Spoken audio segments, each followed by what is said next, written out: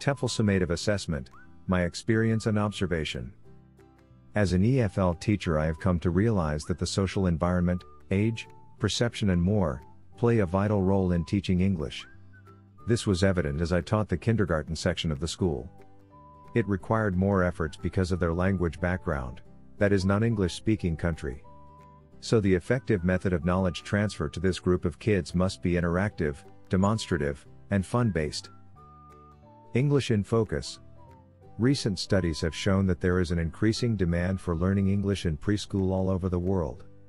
However, in this part some parents have become skeptical about sending their kids to learn a foreign language, especially at a young age, thinking that they are imposing too much pressure on their kids.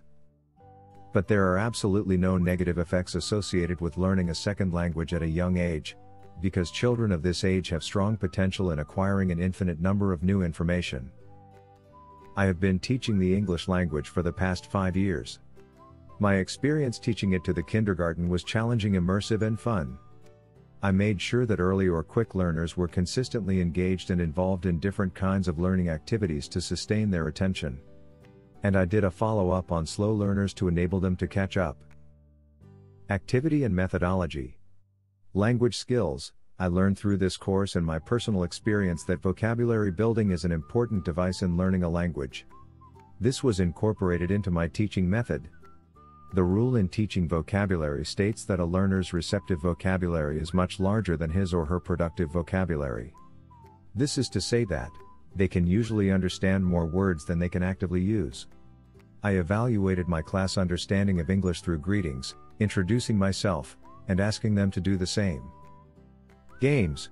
Games are engaging activities that enhance learning. I employed this method in teaching the English language. Some of the games we played were mime and action. I did this by saying the words aloud to them when they ask in their native language, for things like drinking water or going to the bathroom. And as kids love to imitate, it took no time for everyone in the class to start using these simple requests and understand classroom language.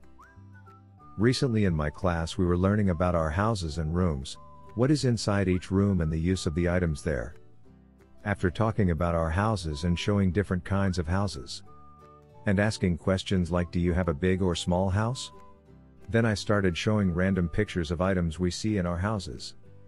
And I asked them to guess the names of the items I'm showing, and in which room can they see it.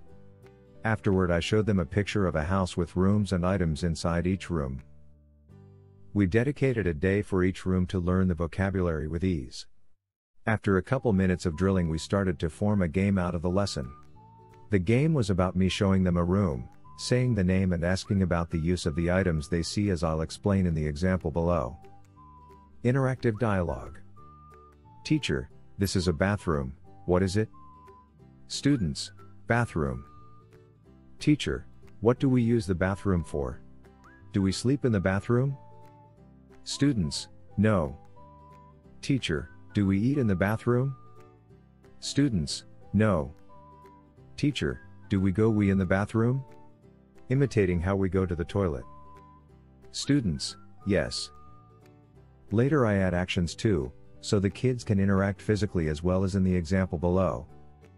I'll point to the sink and say, what do we use the sink for? And start imitating a hand and face wash. Then point to the shower and ask, what do we use the shower for? And start imitating having a shower. And so on. It didn't take long till the kids got it and started to react to it.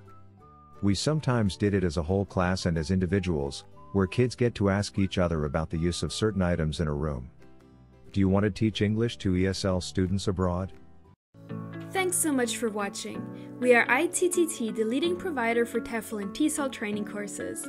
If you liked this video, please subscribe by clicking that button down here and click on any of the videos here on the left for more interesting teaching tips for getting certified to teach English abroad and online.